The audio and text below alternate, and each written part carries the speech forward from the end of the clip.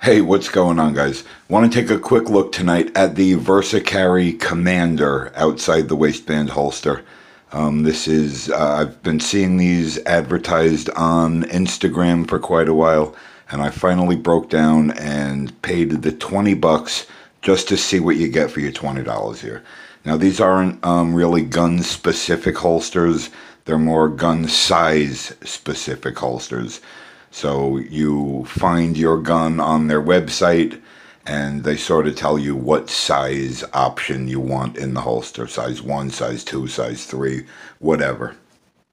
I believe this is a size 3, if I'm not mistaken.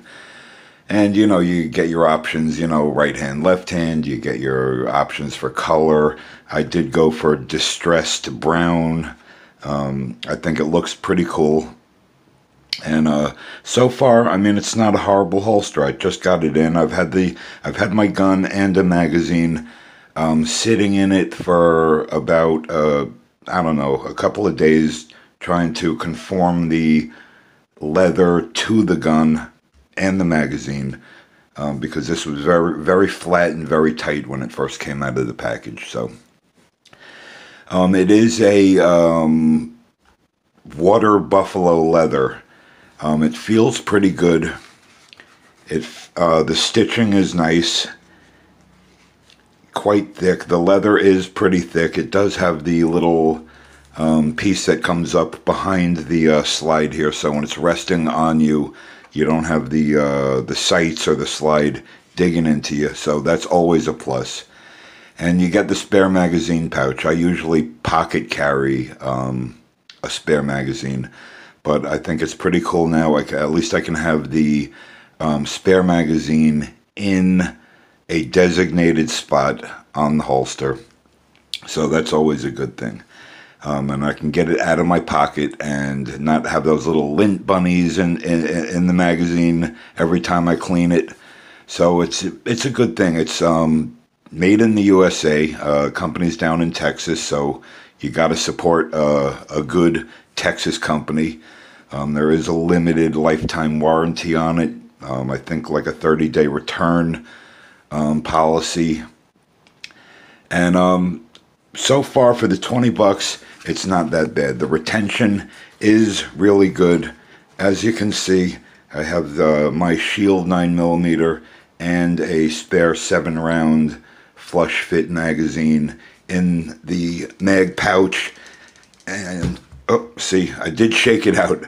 But it took a little bit of shaking. So,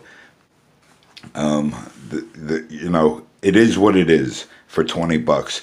But when the gun is in there, you do have the front of the gun coming out the bottom a little bit, but you do have full coverage of the trigger guard on both sides.